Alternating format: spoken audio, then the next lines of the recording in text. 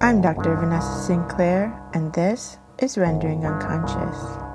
My guest today is Dr. Michael O'Loughlin, professor in the College of Education and Health Sciences and professor in the PhD program in clinical psychology at Adelphi University, New York. He has authored, co-authored, or edited 10 books and numerous journal articles. Since 2018, he has been co-editor of the journal Psychoanalysis, Culture, and Society. He is also the editor of the book series Psychoanalytic Interventions, Clinical, Social, and Cultural Contexts, and co-editor of the book series Critical Childhood and Youth Studies, Theoretical Explorations and Practices in Clinical, Educational, Social, and Cultural Contexts, both from Lexington Books. He is in private practice on Long Island, New York.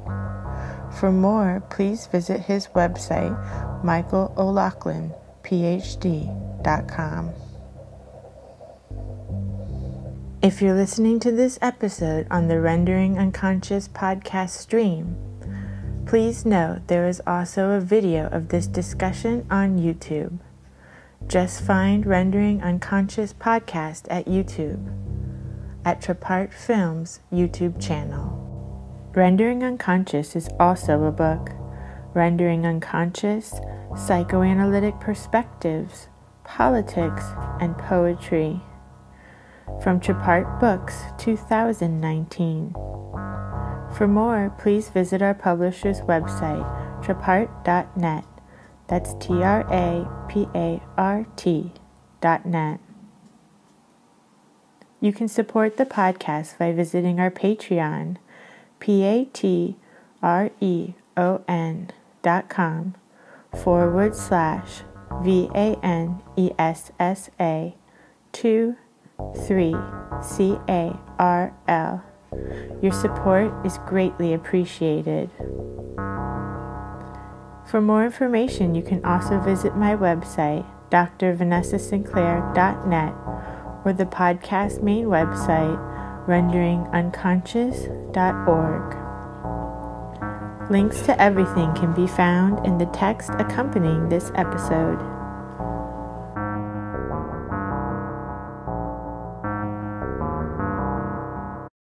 Well, what I wanted to begin with is saying that whenever I get a book, I always spend a lot of time reading the blurbs, the acknowledgements, and the introduction, because I always like to see the situatedness of people's knowledge and where things come from. Knowledge of ideas is really important. And I think one of the contributions of what you're doing is you're creating an archive of genealogy of knowledge. In fact, if you saw the syllabuses for my classes, in all of my syllabi, I have, wherever possible, links to authors so that people can actually experience them in audio or video, because I think it really helps to contextualize people's lives in ways that you don't get just by reading, let's say, journal articles or even books. But I thought I'd begin actually by my first reaction when you asked me to do this was to write to you and say, well, do you have some direction? And you said, no, you should just begin where you want to, and nothing to say. And I was talking to my wife, Margaret, last week, and she said, if somebody asked me to sit down with no agenda, I would have nothing to say either. And I was really struck by that reaction. And then I looked at the Bob Samuels interview and the Sheldon George interview, two of my friends and colleagues, and I thought, well, maybe I can find something to say. And that brought me to thinking I should start autobiographically. And it brought me back 60 years to when I was in second grade. And my teacher for the first 3 years, which we called in Ireland junior infants, senior infants, and first grade, beat us regularly, and she was verbally abusive. The teacher for the 5th and 6th grade was equally sadistic. He beat us all the time with a stick. And in between, we had this one teacher for second, third, and fourth grade, who was a very lovely lady who had just obviously come out of college and was about to get married, who didn't teach us at all. She spent all the time working at her desk making crafts. And we sat there, and occasionally she would rap the desk with her meter stick to try and make us be a little bit quiet. but we did no learning. But she was due for an evaluation because she was on probation and the inspector was coming in. She didn't tell us that she was being inspected. She told us we were being inspected, and she threatened us with great amounts of threat to perform for the inspector. In Ireland in those days was they examined the children.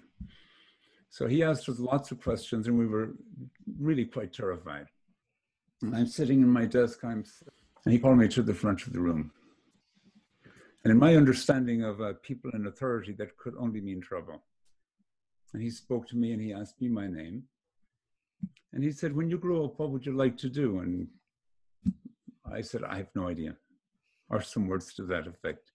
He said, you should go to university if possible. And I took that idea from this man when I was 7 years old, and I kept it inside my head and told nobody.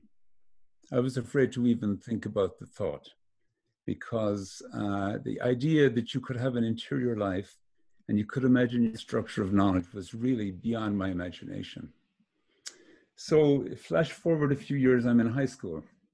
In high school, I lived in the west of Ireland and I was homeless. So we all brought in £5 to pay for a trip to the university for a tour. All the people in the upper class, because the rest of them weren't going anywhere, but I believed we were.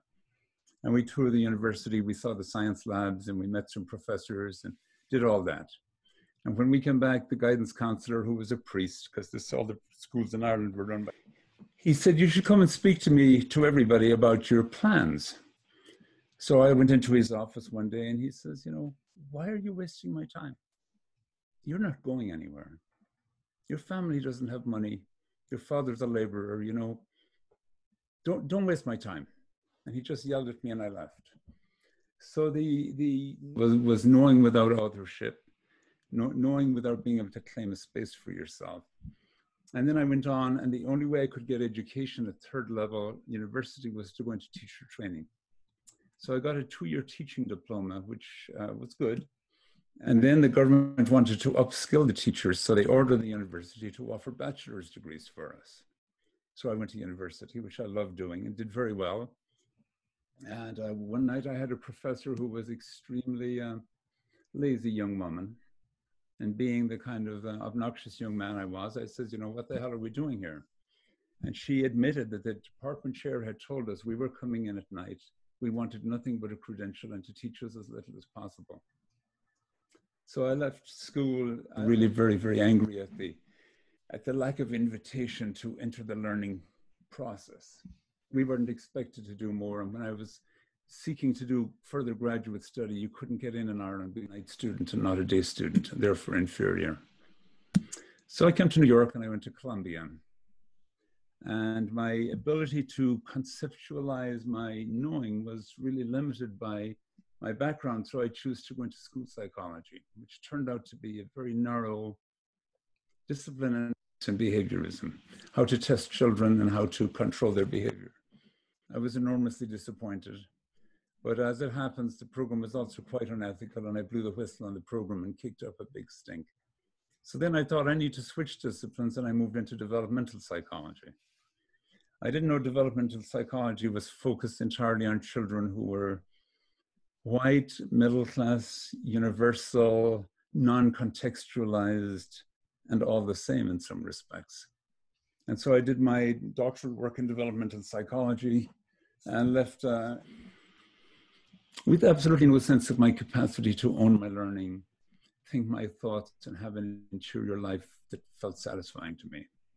I taught in 2 universities, the first one for a couple of years in Ohio, and then I moved back to Long Island to not the university I'm in now, but to another one called Hofstra. And I got so tired of teaching the psychology I'd been taught that I started teaching social justice courses for teachers around race, class, and gender issues, and did that tolerably well. And then I moved into being director of a doctoral program there, where I found a professor had been sexually exploiting students. This professor was way more connected to the establishment than I was. They couldn't fire me because I was tenured, but they punished me in a million and forced me to leave. And that's when I ended up at Adelphi, where I'm now employed, talking to a professor there, Joan Neuwirth, who was the head of their psychoanalytic training program. I didn't actually think I had any interest in psychoanalysis. I needed a credential to run a private practice. So Joe invited me in and we had a conversation. And that conversation changed the entire notion of my life, because suddenly I began of experiencing your own experience, understanding your own knowing, and claiming your own space became really, maybe I'm skipping a little bit. I began to write academic stuff that was completely disembodied from my experience. And then before I even went to psychoanalysis, I started reading some feminist writers and beginning to feel like, as Caroline Halbrand, I think, claim a space. This was when the women's movement was sort of big into these ideas of ownership. So when I got to psychoanalysis, I guess I was well prepared in a sense for the idea that I could come to know. So it was halfway through my life career almost, really, for me. And so once I entered psychoanalysis, I became quite a convert very quickly, because I found in it, and the academic courses, again, were very disappointing in many respects. But they focused on helping me to name my own experience and find my own way. And that was the first time in all of my education, except maybe that man I met in second grade, where somebody had expressed to me the possibility that you could experience learning in ways that were emancipatory. Now, I'm very interested in social justice. That didn't enter the picture until I did my own reading, because what I thought to do is to talk about two papers that express my current work. One is on cultural ruptures and one is on whiteness. And the way I thought to do that was to share two autobiographic stories and then show how using psychoanalysis, the ways that I try to use it. So is that okay with you if I share a little bit of reading that will give you an autobiographical context for each story? Wonderful. So the first story is actually, I need a line called The Subject of Childhood, which is primarily autobiographical. Now, if I read that material now, obviously, I think the difference is that you can keep obviously revisiting your life and doing new working through. Sometimes I have patients who say, I don't want to go to another analyst because if I do, I'll have to tell my story all over again. And I go, well, that's actually the point, that it's in the retelling that possibilities emerge. So while I'm reading some of the material that has the original story, I think the experience of that experience leads to new insights for me. So the first one, I called it, this comes from my paper, the title of which is Cultural Ruptures and Their Consequences for Mental Health Across Generations, which is an essay I just completed for a book that Ingo Lambrecht from Auckland and Anna Lavis from United Kingdom are editing for the ISPS book series for Routledge, which will be out probably next year if we're lucky. And this section goes like this. My father grew up on a subsistence farm consisting of 20 acres of barren bogland. He tried to scrape together a living there for himself and his new wife, my mother. That my father could only purchase his weekly pack of cigarettes from a traveling vendor if he had sufficient eggs to barter. All of his siblings had migrated to London, and he remained at home as the designated caretaker to his aging parents. His father was an alcoholic, and by all accounts, his mother suffered severe paranoid psychosis. She was so violent that my father had to relocate out of fear that she would murder my mother. At least two of my father's siblings suffered from alcoholism, and both died in very poor circumstances in London. My father suffered significant anxiety throughout his life, including severe panic attacks. My mother too grew up destitute. She lost her mother early, and the family was so poor they had only one presentable frock to wear between the two of them. There wouldn't be any point in me talking to you, she said when I sought to interview her, because I couldn't tell you the bad things. They are too awful. I wouldn't want anyone to know them. She was not persuaded by my and understanding how I came to be. Her argument appeared to be partly composed of a suggestion that such painful memories are best forgotten, and partly that revelation of abject memories could only perpetuate shame. She spoke repeatedly, prefacing her remarks with, "You won't believe this," or "I can't believe we had it that hard." When her mother was dying of tuberculosis, was about 7, she and her siblings were never told of their mother's impending death. Rooting through a chest of clothing at home one day, the children found what they thought was a brown dress. When they asked their father about it, he told them to ask their grandmother. She harshly told them it was the habit in which their mother was to be buried. When their mother finally died, the children weren't even informed. When I asked if any process was put in place to assist the children in mourning, my mother looked at me in amazement for making such a naive inquiry. It was awful hard. I can't think of anything like it. Every time we heard that someone died, I felt like I was going to vomit. It had an awful effect on us. Don't talk of it. The regimen of domestic servitude and deprivation only intensified thereafter. In seeking to receive and understand my mother's childhood losses, I concluded that piece of writing as follows. In my mother's family, we have 3 generations of a family of rural Irish people, victims of severe deprivation and suffering in the present, bearers of untold trauma from a genocidal family to my mother and her siblings, who had suffered such catastrophic losses. There was a certain hardness in the Ireland of my youth and earlier when it came to children's emotions. In attempting to wrap my mind around her and the indescribable nature of her unmourned losses was an unforgettable experience for me. Part of my heaviness of heart undoubtedly came from my empathy with my mother's legacy of suffering, and part no doubt came from the indubitable realization that my subjectivity was formed in the crucible of my mother's losses. I also marveled that despite her upbringing and contrary to my father's more incommunicable and heavy-handed approach, my mother managed to transcend her pain and raise her children with fortitude, love, and empathy. I don't have precise genealogical clue that their parents were born around 1890, their grandparents around 1860, and their great-grandparents around 1830, during a period of significant famine, but before the massive failure of the potato crop that occurred in 1845 to 1850. My parents' great-grandparents then, as well as all of the poorer classes of Irish people, or the sundry diseases that accompany this catastrophe, necessarily were mutant witnesses to this unfolding tragedy, as well as participants in the calamity. Their children, my parents' grandparents, were born into this calamitous suffering, and my parents, born in the 1920s, were only a short remove from the catastrophe and suffered severe deprivation due to poverty, lack of educational opportunity, and the melancholy circumstances of their upbringing. These experiences could be unique to my family, but conversations with colleagues who provide therapeutic services to the poorest members of the London Irish community suggest otherwise, as do the contributions in Tom Hayden's anthology, Irish Hunger. For instance, David Lloyd said, "The silence is at once the silence of depopulation and the silence of a traumatized culture. The wail is the almost animal wail of despair and passivity before a catastrophe that seems to exceed comprehension." In my inquiry into that, it really brings together my interest in psychoanalysis, trauma, history, and memory. In that paper, I began with the discussion of Irish folklore. I recount the work of 2 leading Irish folklorists, Gerard O'Cruilleach, who's quite famous folklorist, and a poet, Nuala Ní Dhomhnaill. O'Cruilleach looks at the history of Irish folklore, and he talks about a large between the 16 and 1800s. Ireland had a genocidal war in 1650 when Oliver Cromwell came to Ireland. It was very reminiscent of the Trail of Tears in the United States, where all the native indigenous Irish were driven to the west of Ireland, to the poorest, most barren land. And hundreds of thousands were killed, slaughtered, in fact, in massive amounts of killings. I don't know the exact numbers. I think 40–50% of the population was eliminated. And between 1650 and 1850, when the Great Hunger struck, the Irish language disappeared,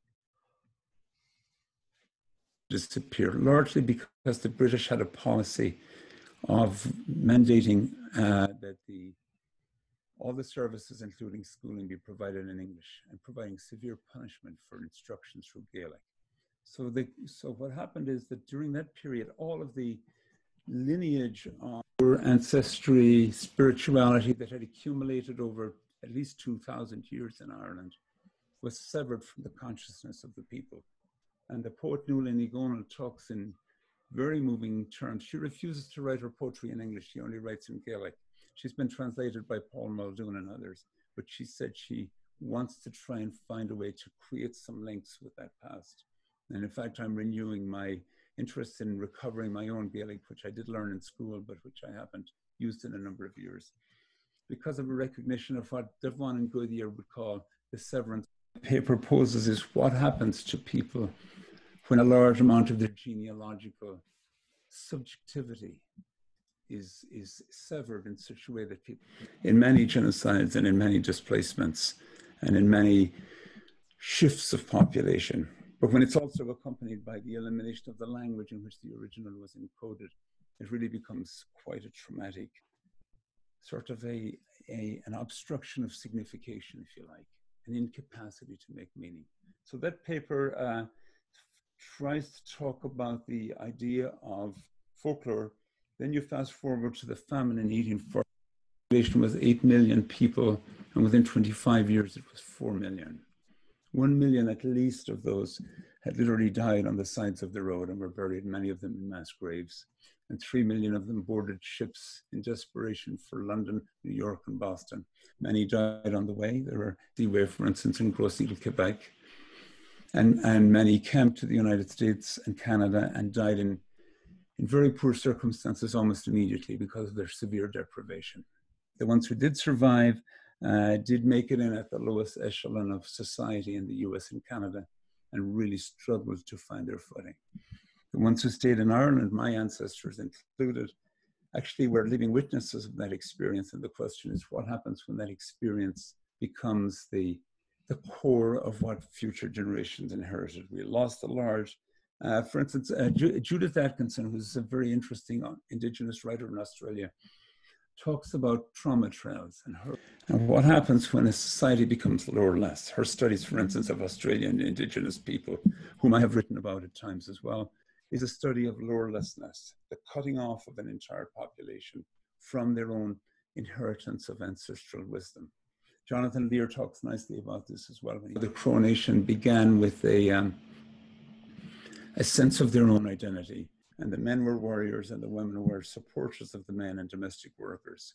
Once the cavalry moved in and the United States Western Cavalry, the men lost their purpose in life. And he says, what happens when a crow is no longer a crow? What happens when that severance is made? And so that's the issue that occupies me in writing that paper, is the idea of what happens when cultural ruptures are so profound that they sever the social linkages between present and past, and people live and go on being, but have some further, that the Irish society inherited, unfortunately, a very Jansenistic form of Catholicism. Jansenism originated with Cornelius Jansen in Netherlands, and it's an extremely punitive, shame-based notion of Catholicism that was profoundly popular or enforced in Ireland. Even when I was a child, we had what we call missions, where these preachers came around and they almost like fundamentalist type sermons, warning about death and destruction. And my own priest, when I was a child, told my parents, you should especially hit them when they're bad, but you should especially hit them when they're good, because they're surely thinking of being bad. So if you layer this Jansenistic philosophy on top of the cultural ruptures that came with the Irish history, you get a situation like the one I experienced growing up. I just finished reading and writing a review of Peter Mulholland's book, which is a history of the Irish Catholicism in the 20th century. It's punitiveness, lack of emotional cherishing, and lack of any interiority in life. Life was about fitting in and finding your place. Not for everybody, of course. This was particularly true for the working classes. And if you followed Irish history, you would find that it's profoundly class-based. And Irish historians, for instance, in 1962, and The Great Hunger was a catalogue written by a non-historian, by a woman who really was an independent scholar, more of a journalist. And the Irish historians ostracized this person because she tried to describe the genocidal elements of the Irish famine, that in fact the British were exporting food from Ireland while the famine was occurring. They really ostracized her, and there was a taboo in Irish academic circles until 1994 in writing about or speaking about the Irish famine. Very, very slowly, post-colonial theory, I wouldn't say it's found a place in Ireland, but very slowly it began to creep into thinking. And there was a realization that this master narrative of history with which we were all raised, which elided more than it thought, and which didn't allow us to understand our own experience, was flawed. And then from then on, there's been a bit of a the last 30 years, the last 25 years, a bit of a renaissance, an attempt to try and understand the psychological sequelae of the famine. The Irish historians of the time, the most famous of whom is Roy Foster, called this psychobabble, and they've been ranting and ranting about this ever since, and are enormously resistant to the idea that one could use psychoanalytic evidence as a means of understanding experience. So one of the papers I'm working on right now with a colleague from Ireland, Ray O'Neill, is a paper for psychoanalysis and history on the meaning of psychoanalytic evidence. Can we use psychoanalysis as a way to understand experience, which obviously I wouldn't need to convince you or any of my colleagues of, because in the historical disciplines, and even some in anthropology, who are raised in canonical disciplines that are fundamentally positivistic, it's really hard for them to embrace the possibility that emotion is possible and that people who lived through history experienced emotion, and something happened to those. And in fact, Peter Mulholland's book, which I reviewed, is flawed in that respect, that while he grew up in Ireland, I assume, and is Irish, he never mentioned his own location in any part of his work. And I think locatedness is critical. They're required to locate themselves in the work and to choose topics in which they can comfortably locate themselves, because I can't see how you can do psychoanalytically oriented work without understanding or coming to understand your own relation to your experience. So in trying to understand the Irish culture of silence, I'll give you one brief example. When I was a child, they were digging sand from a local quarry, and they found famine skeletons. I was about 10 years old. Those famine skeletons were in a mass grave they had no money to, and no time and no capacity, and they had multiple diseases, including typhus, that caused everyone to be infected and fearful of infection. So they were just dumped into mass graves. If they were lucky, many just died in place. They found one of these mass graves about 300 yards from my home. We as children were told they were famine skeletons. They were disposed of. They weren't discussed. They weren't given a burial ceremony. They weren't treated in any way as sacred. They were just dumped. And so that speaks profoundly to the predominant Irish perspective on Irish experience. I remember my mother saying to me once, "Why do you want to know about all these things? You have a job, just move on and forget about it." And in fact, when I wrote my book, The Subject of Childhood, in 2009, my family stopped talking to me for 3 years, until finally one sister called me up and she had a solution. She said, "Let's pretend you never wrote the book and we can continue on as before." And I said, "Fine." So you can see that there's a cultural characteristic in that society that's really very, very, very much in denial about the idea of history, or the idea of a psychoanalytic history, what some people would call a psychohistory, which would infuse historical understanding with notions of emotion and feeling, and indeed of intergenerational transmission. And I wanted to sort of share comes from Stephanie Pandolfo, who's done fabulous work in North Africa. She's a psychoanalytically oriented anthropologist, and she wrote a book recently called Knots of the Soul. And she uses this framework for understanding, and one of the cases in her book is a story of a young man called Reda who came in for having a psychotic episode into an emergency room. I believe it was Morocco. He's there for evaluation. DSM-oriented quantitative evaluation system they have defies understanding. As we know from Ethan Waters' work, the globalization of the American psyche, Americanized methods of understanding have spread around the world. So while he's sitting there being evaluated by these befuddled psychiatrists who are looking at him from a DSM perspective, his mother sits there and she clearly has a full understanding of how his history acting out is in some sense a collective history and not just his own individual history. But she's only his mother. She doesn't get to speak. She gets to take him home and try and deal with it on her own. So Pandolfo's work, Knots of the Soul, is very, very helpful in understanding the necessity of context and indeed colonization. She doesn't directly address colonization, but the idea of colonization as a core concept in understanding me and you and indeed all of us in the world. The other idea that comes up comes from Ranjana Khanna's work, which is her work, Dark Continents, is about the way in which psychoanalysis, I'll talk about this in more detail later in my discussion, is fundamentally a colonizing discipline, that the inherent constitutedness of our subjectivity from a psychoanalytic perspective is colonizing. So when we try to understanding, and she uses a book that I've particularly liked for many years, Abraham and Turok's The Shell and the Kernel, and talks about how people who experience what I just described for Irish people experience a sort of an obstruction of this capacity for signification.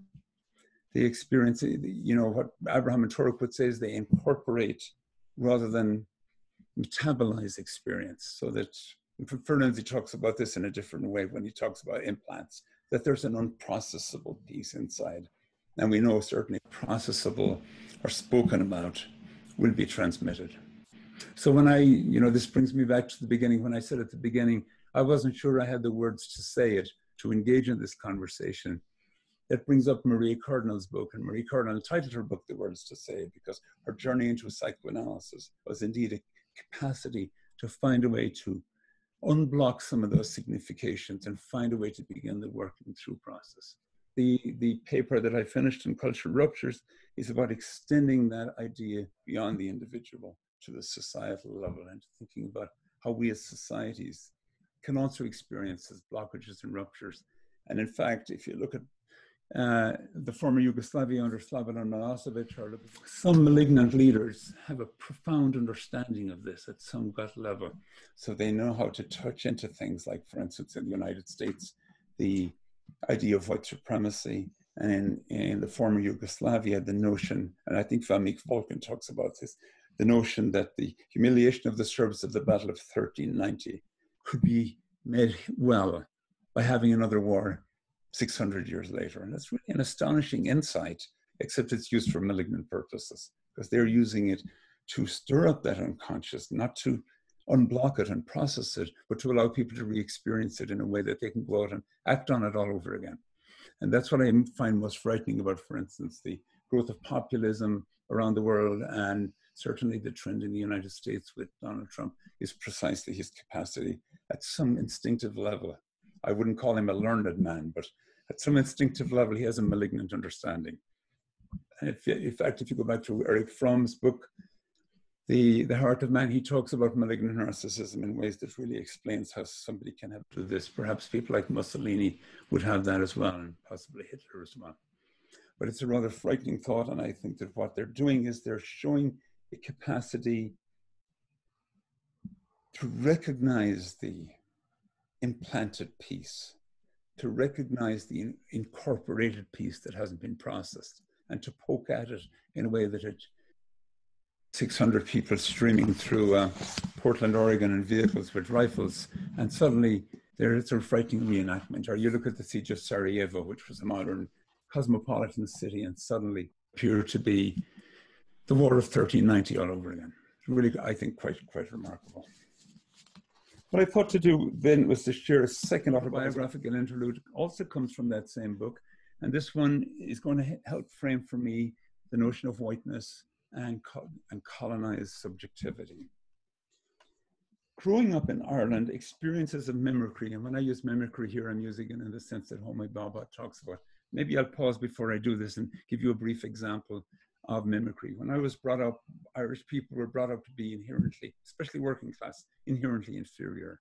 We were taught English, but we were never taught the King's English. So we couldn't speak like the British or like the BBC, which was the ultimate in the King's English.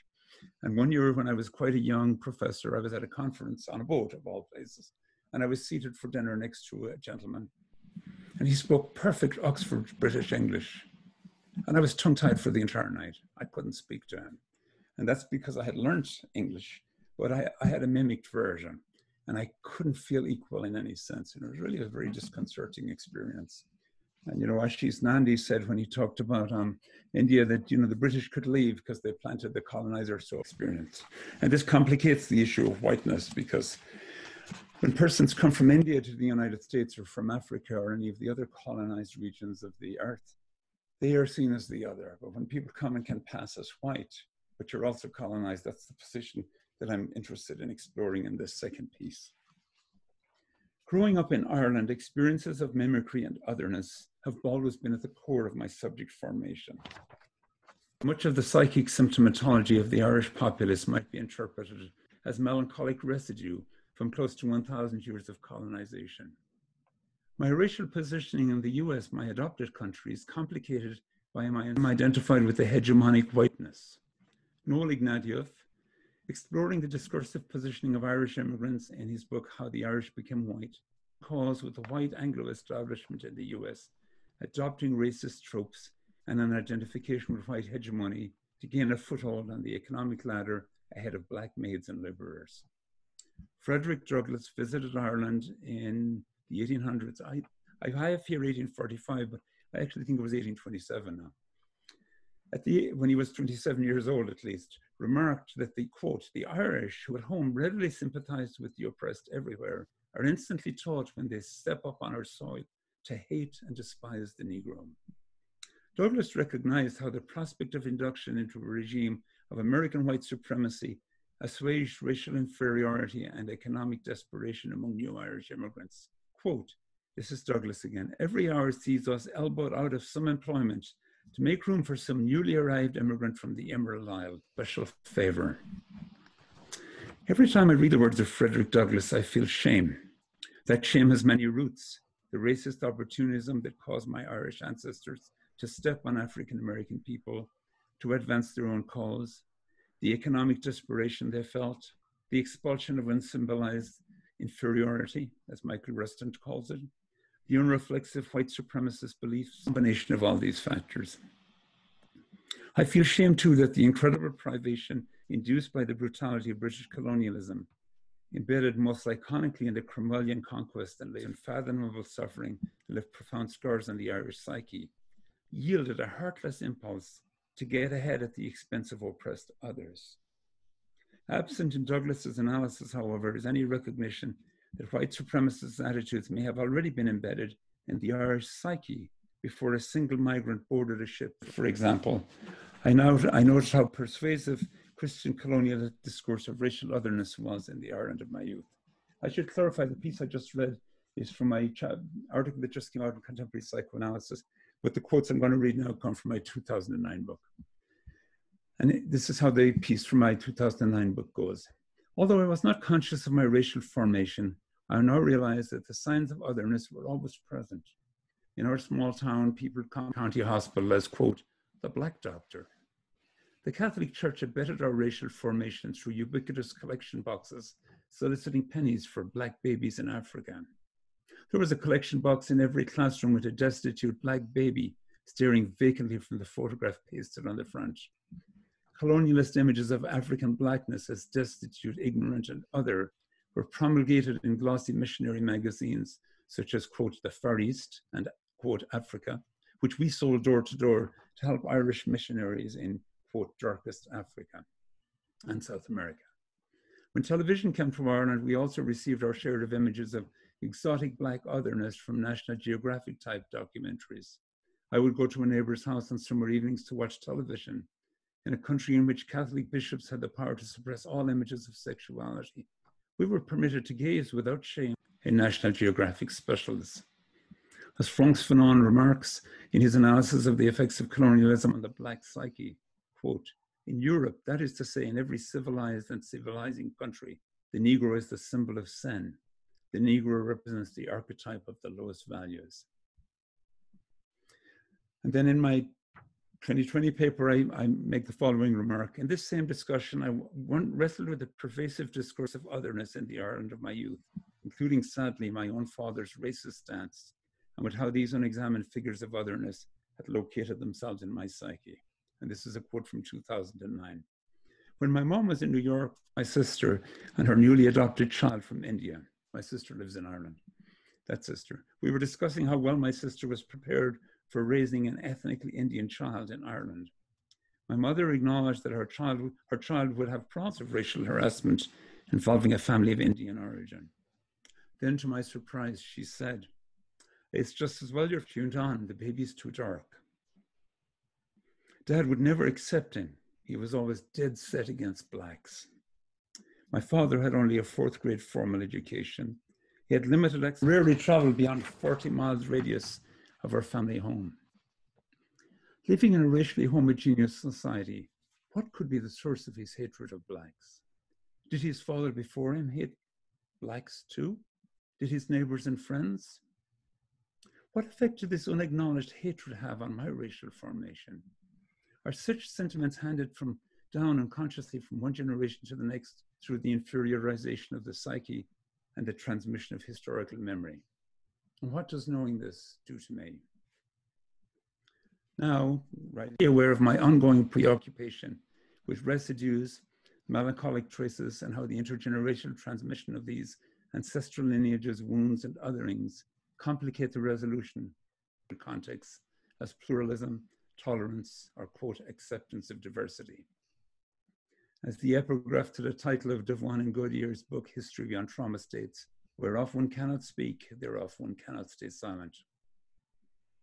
In my own case, my family responded to my narration of the story about my father with fury, and I was asked if we all agreed to forget that I wrote the book, we could resume normal relations. My point, of course, had not been to show up my father's failings, but to reckon with how, as a society, we were victims of insidious, racist, colonial tropes that way through succeeding generations in Ireland and contributed to the unexamined historical antecedents of American white supremacy. So in writing the paper, I called it Whiteness and the Psychoanalytic Imagination because it drew from, I was inspired by Toni Morrison's lovely book. She talks in very, very frank terms about the inherent racialized characteristic of American whiteness. She uses an expression which I wrote down here. I think she calls it the American white man, or some expression, American white male. And her book is a deep examination of our denial, of our complicity, so destructive, and that's invoked, for instance, by the Trump people at the moment, and the one that, if Black Lives Matter mean anything, the one they're really trying to interrogate. Blackness is only there as a negative of the white. Ranjana Khanna talks in one of her books about you can't have a subjectivity without a concealed and an unconcealed part. It's what we call subjectivity. If you take a unreflective white psychoanalyst talking about subjectivity and the concealed part, it's in inverse, the part we dare not look at. So Toni Morrison's book was very, she called it The American as a New White Man, the universal idea of whiteness. And one of the great tragedies for Irish people is indeed the ready assimilation into that universalism that makes and Eng Han wrote a book, a paper, they've since written a book on racial melancholia among Asian Americans, which is a profoundly sad and moving piece of work where they speak about the impossibility of assimilation for persons who are other, because in their case, they're recognized as other. And they speak of an unexamined, really a sort of a unsymbolizable piece of melancholy that exists within as a result of this racial otherness. Because they sort of see the racial position of Asian Americans as melancholic, and they see whites. I think the white position is much more compromised and complex than that, and I would characterize it more, if you wanted to use Kleinian terms, as a paranoid schizoid identification, because it's built around severe paranoia. So for instance, people like me who come to, and immediately my students, my colleagues, you, perhaps anybody who meets me, positions me as a white American, perhaps as an ugly white American or a tolerant white American, but as a white American. And that's a very complex positionality that could easily cause me to flee to a paranoid schizoid position because of my inability to manage the difficulty, to manage the shame, to manage my own position is one of owning Irish white supremacy and at the same time owning the inferiority that comes from having been colonized by the British and developing a profoundly colonized mentality at the same time. It's a very complex position to be in. Claudia Tate, who wrote a fabulous paper, Culture and Society, called Freud and His Negro, has this beautiful analysis of the inherent racism, used the term Negro to try and finesse his own ambivalence about his Jewish identity, and to make jokes that would clearly position him and his patient both as white, and that he's joining himself with a white person, and they're becoming racially bonded, to use Bell Hooks' term, around the whiteness. And so when we look at psychoanalysis, then we have to look at the incredible lack of honesty in psychoanalysis. I trained as a psychologist, not a clinical psychologist, but a psychologist, and then I trained as a psychoanalyst. And nowhere in any of my training if you in the didactics, if you leave aside my analysis and possibly a very small smidgen of supervision, nowhere was there an autobiographical experience to understand the construction of my whiteness, nor to understand and interrogate the construction of psychoanalysis as a racialized entity. And that's that denial, that the way that denial is addressed by, for instance, APA, the American Psychological, is throw in a course in diversity, a sporadic address to a sporadic, it's an external thing that can be cured through information, rather than seeing it as fundamentally at the heart of things. Now, Derrida, for instance, Jacques Derrida in 1980 something, I forget the exact date. Psychoanalysis has traveled to all parts of the world, but it's never taken off its European shoes. And that, I think, is a thing. There's tremendous denial in our culture, in the psychoanalysis. Notable exceptions, and I cite some of those exceptions in my paper, but in the if you're talking about the mainstream, the training institutes, the curricula, the supervision that's provided, psychoanalysis program, and everybody makes gestures and everybody nods to diversity. But if you explain to them the work that's required to do, for instance, what the Black Lives Matter agenda ought to incorporate, and which our students at my institution are now upending of a didactic imparted curriculum to be replaced by an introspective post-colonial curriculum. And that's, I suspect, a bridge too far for psych. Annie Lee Jones, for instance, and Janice Gump and others have done Trojan work in this area, pointing out the inability of us in psychoanalysis to own the wounds of slavery in the United States. And Rajana Khanna talks about the inherent colonization of our subjectivities. It's not that psychoanalysis is a part of the colonial process. So a reconstituted psychoanalysis could not bear resemblance to the one we have. Now, Eve Tuck and Yang say that decolonization is not possible. They say that you can't, you know, it's the old thing with Audre Lorde, can the master's tools dismantle the master's house? And Tuck and Yang would say that's impossible, because no matter how well-intentioned I am, or you may be, or Eng and Han may be, or anybody else, that if we're using the master's tools, we're still perpetuating a colonizing and racist. Others, such as Claudia Tate, opened the door and has a sort of an optimism, and she's an African-American, she expresses an optimism that it may be possible that since, and this I have a degree of optimism about this as well, that if you strip away and look at the core of psychoanalysis, that it's such a powerful tool for our capacity to do work, that it does have emancipatory potential. So that, I think, is where the debate needs to go in terms of what psychoanalysis can do. Can we, Claudia Tate says, for instance, psychoanalysis is the writing of the white Western psyche. That's almost identical to what Toni Morrison says about American literature. It's a writing of a white deconstructed. Now, you could certainly look at Homi Bhabha and Stuart Hall and Gayatri Spivak and say, well, these people look like they know something the rest of us don't know, because they've been doing post-colonial work for many years, and it looks like they've developed useful tools. But the work of the American Psychoanalytic, the mainstream psychoanalytic journals, the one huge exception here, of course, would be Lacanian work, which clearly has made a lot of strides in this area. But outside of that, and Lacanian work has made very little inroads in American psychoanalysis or American clinical psychology, for that matter. So it's tricky. So in other psychology, or an adjustment psychoanalysis, which is what we have, well-intentioned people helping well-intentioned troubled people adjust and do better with the world as it is, without in any way having a transformative capacity to interrogate experience and do something differently. Now, Ranjana Khanna, whose work has been very influential for me, does believe that if you take work, psychoanalyze the fundamental trauma, and to psychoanalyze the melancholy, and through that to develop a way of understanding the experience of this block in signification that allows us to be unable to work with our experience, to not stay in a melancholic space or a paranoid schizoid space or a dissociated space. Abraham Turok, for instance, says that all psychoanalysis should be a psychoanalysis in absentia of several generations. And Devon and Goodyear talk clearly about the flow of history through with that, except in my own imagination, because I haven't met anyone who's interested in moving out of the intrapsychic into a socio-historical, critical way of working. Now, I think we do have it, yes, we do have it in the academic field, but I'm talking about the clinical field. Please. No, I'm just saying I'm interested in that.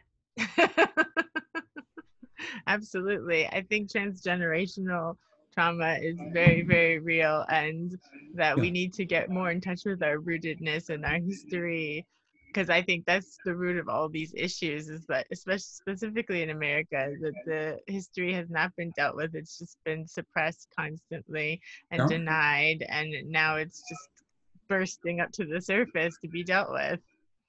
Yeah, that I think is where the work needs to. My paper and others like it. There's some excellent work coming out, stimulated, I think, by the upsurge of racial white supremacy in the United States and the Black Lives Matter movement. There's been a lot of new work coming out that's very encouraging. But I think that raises critical, socio-historical, and in some sense honest. The other paper I just finished writing is a paper in bioethics. And since we met in Stockholm last year, you'll recall, that's what I was talking about. I just wrote a paper, published a paper in bioethics, and I thought I'd show how that thinking about psychiatry ties in with this. In fact, you know a little of my history because you just heard me recite a small, highly selective smidgen of it right here. I've always been profoundly engaged with my own experience growing up. I saw my parents experience marginalization.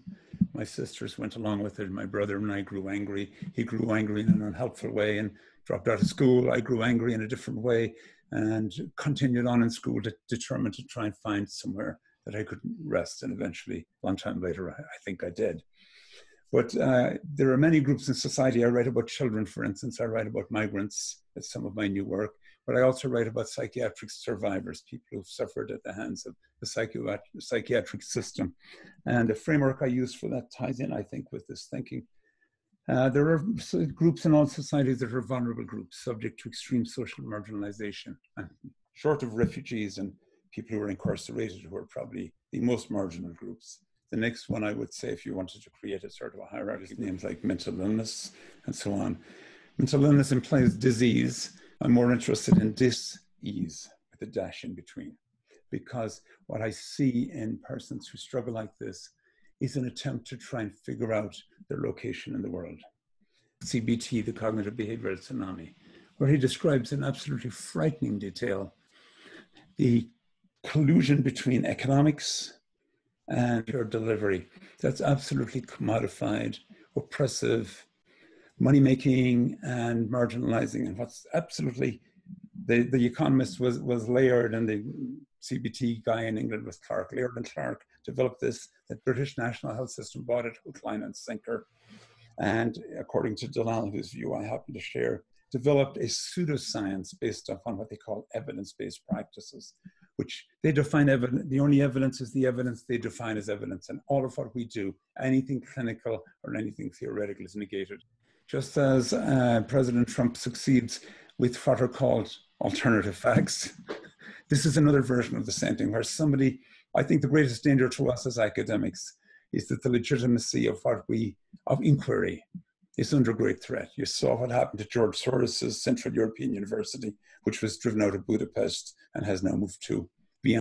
Pipe bomb attacks on feminist conferences and an attempt to remove feminism from university curricula. They're really very dangerous movements, and Farhad Dalal's book clearly marks out the dangers to all of us as academics and intellectuals when people like a know-nothing view can define themselves as knowledgeable and can define our knowledge as just another knowledge. They've taken the relativism that we used to value so much in postmodernism and turned it into a really dangerous tool to provoke a sort of a nihilistic authoritarianism, if you like, or to be more precise, a capitalistic neoliberal authoritarianism that serves the needs of a very of an elite.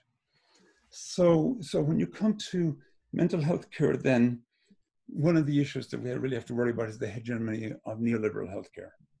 And one of the books that has struck me particularly well is a book by Jean Beal, who is an anthropologist at Princeton. He's a unity of psychiatric patients in Brazil who gave up on the system and created a little town for themselves on a garbage dump. I mean, literally lived in the dump. And he went there and they were exceedingly, I mean, absolutely marginalized by society. His book is a very powerful and scathing indictment of what can be called states of exception, places where people can be defined as non-people. I always say that Hitler didn't have much trouble executing the Jews once he had managed to establish that they were non-people. The rest of Jews, same with mental health survivors, and sometimes the same with children. If you could define them as non-persons, then there's no such thing as abuse because they no longer are in the category of humans. You see this in refugee camps where NGOs, governments conspire to create generations, as we know in Kenya and Palestine and places like that. So for psychiatric sufferers, then Beale says they enter what he calls a zone of social abandonment, a space in which they no longer can experience anything. Nancy Shepherd-Hughes talks about vermin children in her studies in Brazil. Others use expressions like disposable lives. I think that comes from Ranjana Khanna, throwaway people, and so on. And all of these capture this idea, which you get in Fasten and Reckman's book, Your Life, a life of no existence. And then we create that as we call that recovery and health. So Beale, for instance, talks about the pharmaceuticalization of distress, the turning of distress into disease, the turning of disease into a profit-making pharmaceutical problem, or a profit-making hospital delivery problem.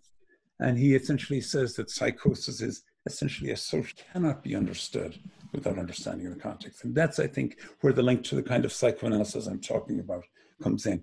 If your psychoanalysis or your therapy is not an adjustment therapy, then we have to recognize the social psychosis, the possibility of societies, places that drive people mad, and that we don't account for that, and then we give them pharmaceutical solutions. And Jill Stouffer talks about the notion of ethical loneliness, that institutions that ought to be there to hear fail to listen. Except that her notion is delimited, I think. She talks about it in a sort of an intrapsychic way, and I'd prefer to expand it to a much broader notion of listening to a socio-historical construction of how human subjectivity is and why people are experiencing certain kinds of suffering. Erin Soros, who is a professor who has gone through many psychic episodes herself, she's a colleague of mine that I know rather well. She talks about how a psychiatric episode is an attempt to communicate a location, to talk from where you are. And if we're not willing to listen, or to be more precise, to pay enough that people can construct spaces for listening, then that person can't explain their location. Daniel Dorman, for instance, worked with Catherine Penny for 8 years. She began as what was called back then a catatonic schizophrenic. She was on the couch, and all you could see was a dribble of spittle pooling on the floor. And after 8 years, she became a well-functioning person, got married, became a psychiatric nurse, and lived a full and productive life. And Daniel Dorman describes, you can't do that under a neo-behavioral healthcare system, where billing is by the second. And actually the paperwork is more important than the service, and where everything is about a treatment plan and not a human being. And Julia Kristeva talks about failure to mourn archaic losses. This is not so different, I think, from the onset of psychosis, and how people who suffer psychosis later have some inherent difficulty in going on being in the world. Their world dissolves in some way. And I think we don't see that often because the dissolution doesn't happen until we drop away the scaffolding of childhood and adolescence and put them in the world of responsibility. Responsibility, Freud said, to love and work, to have relationships, to engage in a capacity to make a living, to find your location. As Erin Soros said, if you're trying to beam out that you're lost, that your location has dissolved, someone has to create a space where finding a location is possible. And the bioethical work that I've been doing is about trying to reconfigure, and this applies not only to mental health care, but to indeed all of healthcare, trying to find a way that we can reconceptualize the delivery of healthcare in ways that privileges narrative and context. When he was, I think, 38, and cancer when he was 39, almost died twice in 2 years. He wrote a book, The Vulnerable Observer, where he talked about how his entire hospital experience was an experience of alienation from his own experience. and he's worked ever since to try and become a specialist in doctor-patient communication, to teach attuned listening to doctors.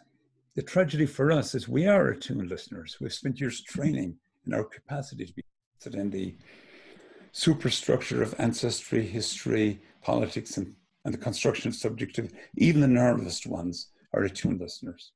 But no one will pay for attuned listening because they want to turn people into commodities who can be commodified and monetized and disposed of rapidly. And of course, ultimately, a sort of a space of conformity so that they will fit into the system as it is. And as you would know, the whole point of emancipatory work would be to cause people to examine their location, gender-wise, class-wise, race-wise, politics-wise, etc., and try to find ways that they can be agentic in the world.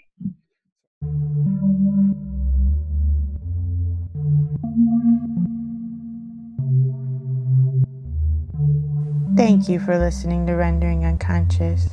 You've just heard a discussion with Professor Michael O'Loughlin. For more, please visit his website, michaelolaughlinphd.com. Rendering Unconscious is also a book. Rendering Unconscious, Psychoanalytic Perspectives, Politics, and Poetry. From Trapart Books, 2019. For more, please visit our publisher's website, trapart.net. That's TRAPART.net. You can support the podcast by visiting our Patreon, patreon.com/VANESSA23CARL. Your support is greatly appreciated. For more information, you can also visit my website, drvanessasinclair.net, or the podcast main website, renderingunconscious.org. Links to everything can be found in the text accompanying this episode.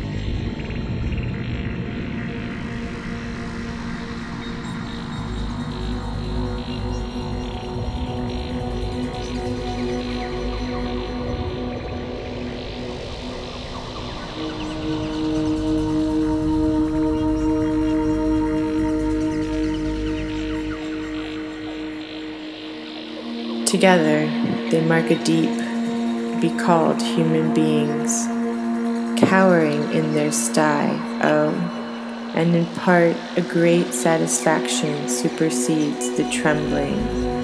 Be timeless, the content, jagged sword, Betty, sane.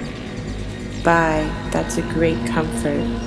Waste, just follow the road to of the cornucopian, inevitable Ebby entering a third position. injections into my head and amused as is Florida. Making out on the street, willingly bewitched. Tangibility, it's a real quest. Glassy-eyed passers-by, we get rid of the dreaded, worship the full moon, to let nods like dashboard and sublingual, the end. Eating food at 1770, soap bubbles and the cakes at Devil's Alley, ourselves and hope for the best, is closed but the bar, together when thee and illness cognizable. So many the human strategies, only those who theirs eke free can deserve to. If we pin, don't be afraid of majestic, called the stench of life. It always integration of residual potential, the exotic stayed when words are no longer itself pathological. Normalization, polyperverse, bilateral flare of increasingly limited ways. You thrusting and trusting, indulgence in red lit, feeling female crevices. This is New York.